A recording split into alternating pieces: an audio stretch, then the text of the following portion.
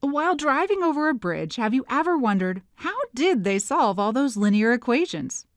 No?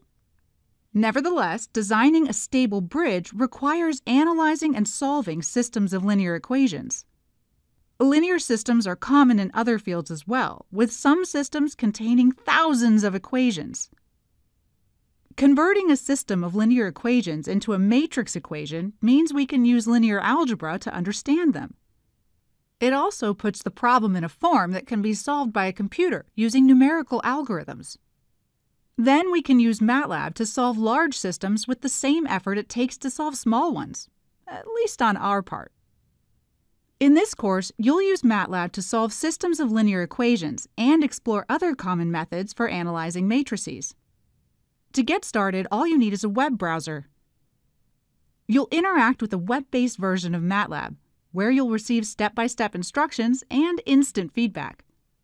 You can also experiment and try things out on your own. You don't need to learn a lot of theory to start working with linear systems, but it will help if you know a little bit of MATLAB, just the basics.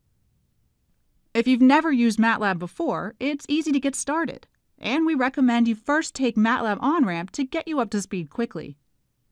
This course should take about 2 hours to complete, but you can leave any time and come back later. And when you're done, you can download a shareable certificate of completion. Start the course today.